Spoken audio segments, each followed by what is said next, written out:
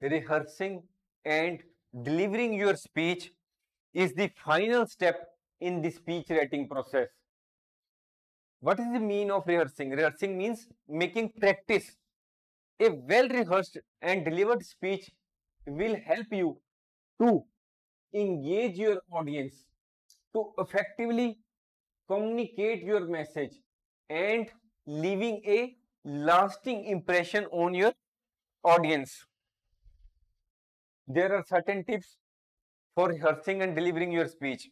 First is rehearse, time yourself, use body language, be confident, visualize your success, speak naturally. That the whatever we speak, it should look like naturally.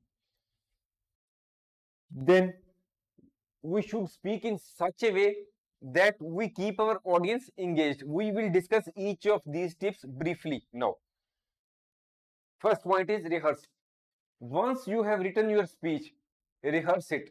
That is, practice delivering your speech several times so that you can be well conversant with the message as well as its pace of delivery, etc.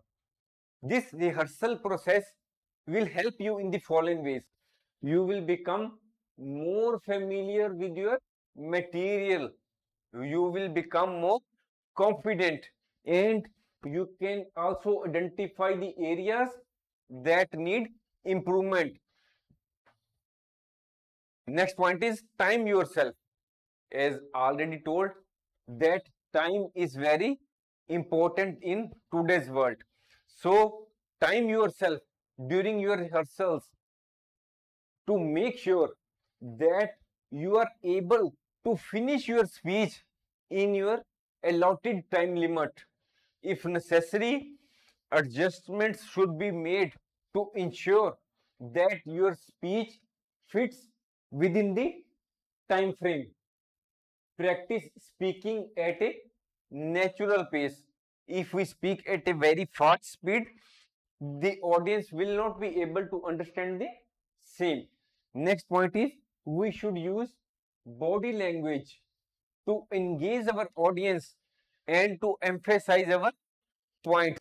We should maintain our eye contact with our audience.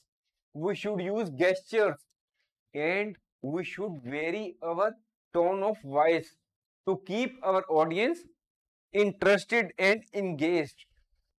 Next point is visualize your success. Imagine that you are delivering a very successful speech and there is a positive reaction from the audience. If you visualize your success in such a way, it can help to build your confidence level and it will naturally reduce your stress level. It will reduce your nervousness. Next point is be confident. Be confident and believe in yourself when you are delivering your speech. Take deep breaths, relax, and speak clearly and confidently. And be sure that you will be in a position to deliver your speech in a very effective and memorable manner. Next is engage with your audience. You should catch the attention of your audience by asking questions. When you are delivering your speech, then the audience may speak boredom. They may not feel interested. Then you can keep them engaged by asking questions from them. You should make eye contact with them. And if there is any question from the audience, you should respond to them. Or they may be having certain feedback. Acknowledge the same. We should prepare a set of relevant or related questions in advance. You may also conclude your speech with a thought-provoking question. Next point is speak naturally and do not try to memorize your speech word for word. This will help you to sound more confident and authentic. Be rehearsing and delivering your speech. By rehearsing and delivering your speech, you will be able to effectively communicate your message and engage your audience.